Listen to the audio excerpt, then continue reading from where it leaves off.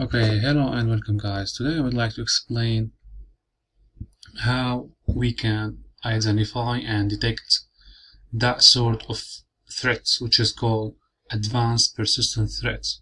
Now guys, advanced persistent threat is the most sophisticated and dangerous types of threats that you would ever encounter in your network.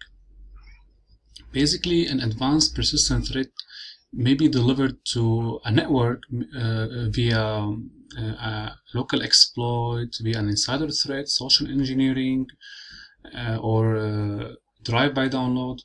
So basically, advanced persistent threat has many aspects to be delivered in our network, and it's not just that type of threat that be enough to infect one host or one computer. Tries to infect as many hosts as it can hack in our network. So today I have simplified this tutorial to simulate how we can detect those type of threats. So basically guys, we have here a Wireshark and we have Snort IDS open in our security onion device. So basically here we got a PCAP file, okay, from let's say our IT administrator has sent us a file which contains a suspicious PCAP file.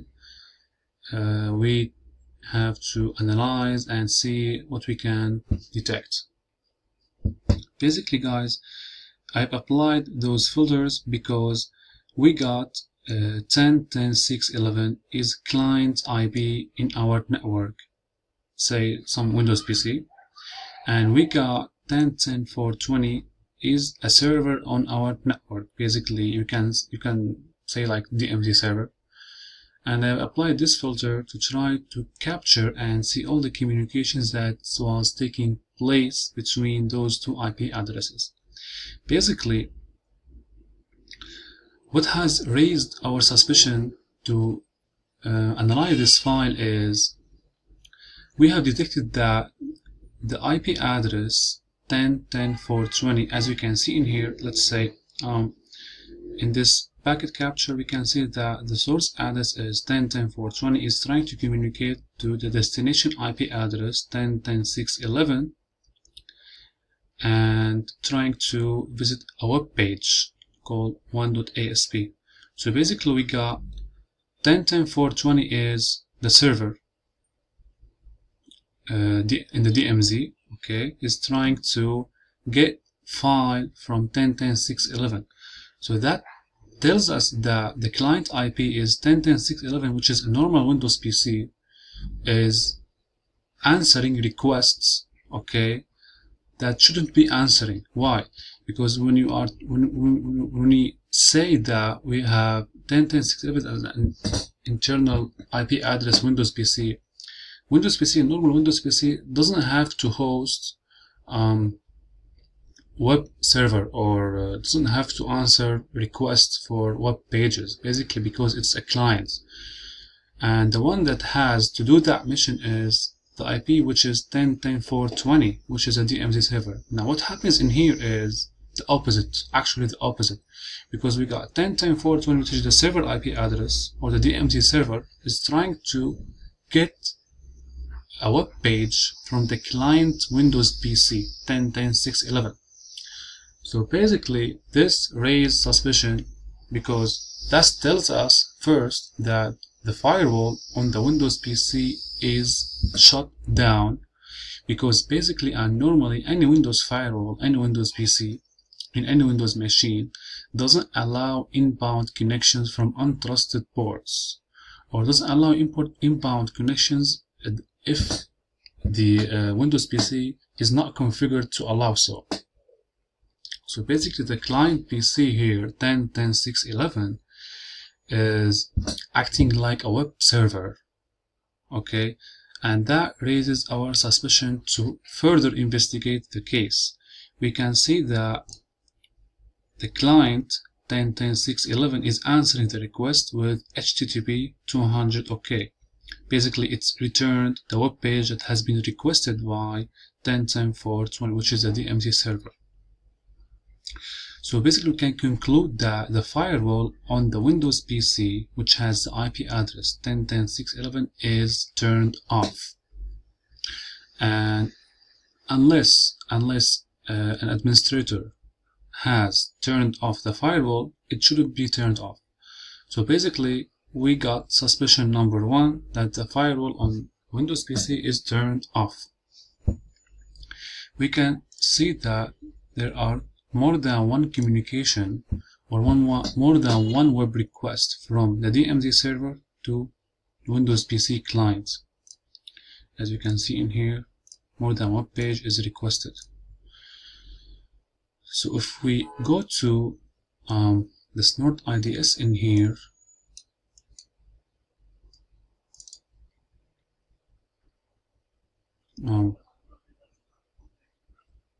basically a little bit slow.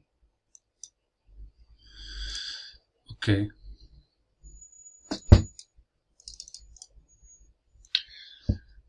Here, as we can see, is looking through the alerts in Snort, we can see the possible Chrome update, DNS updates, integrity. Okay, now we got the IP address, which is 10.10.6.11, which is the IP address that relates back to our Windows PC client, is communicating with an external IP address 209.165.200.235 over the port 8080. By inspecting the rule that triggered the incident, we can see that, breaking this down a little bit. Okay, now this rule is telling us that, okay,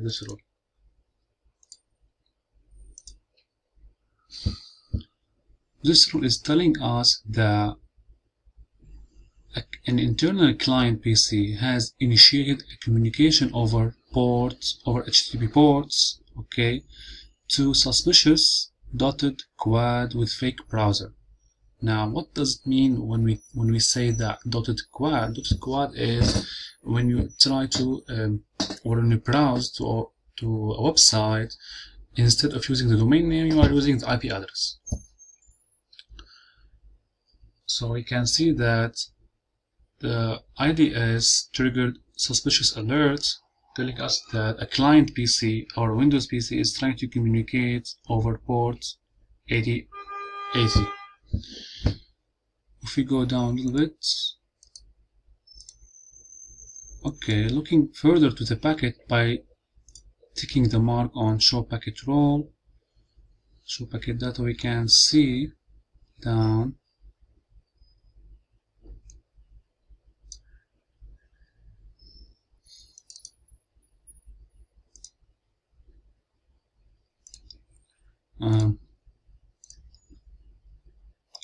you can see more information about the packets capture that has been in communication between our internal client PC, which is Windows PC, and the external communication.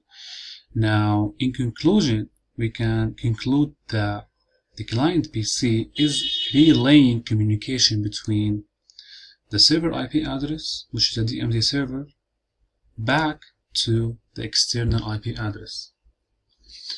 And previously we have known that the alert is showing us that the client PC 10.10.6.11. Okay, let's expand this a little bit in here. Okay, the client PC, which is 10.10.6.11, has previously communicated with 209, which is external IP address, to download Java file. And the IDS is telling us that the client Windows PC is infected with Java file, suspicious Java file. In the previous video, we have analyzed that this Java file is identified as malware by most antivirus services.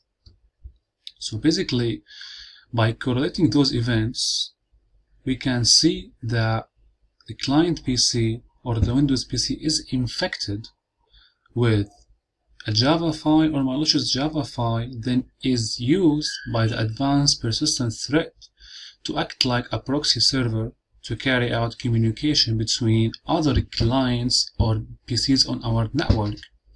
So it has pivoted to the server address, which is 10.10.4.20, okay, to exfiltrate information, data, and other classified information from this computer.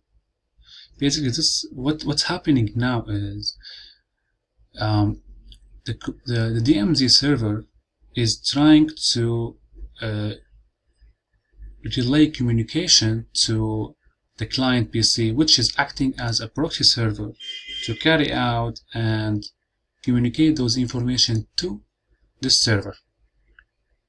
So basically, we can conclude that it's not just about one host or one computer that has been hacked. We got entirely the overall network being hacked.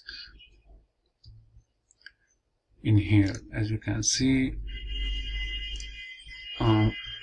Java client, and the Java client in here, or the Java file which has been downloaded by our PC client, was the initial exploitation attack vector that has led to the exploitation of what? You guess what? The DMZ server. So basically, guys, this tells us that our network has been undergoing an advanced persistent threat attack, and you have to analyze all those events to see and detect and any exploitation or any indication of compromise. Basically, because if we click in here under this okay, maybe there is a problem in here.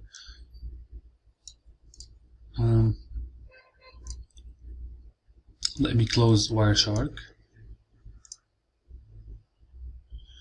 Okay. There's a problem in here. Okay.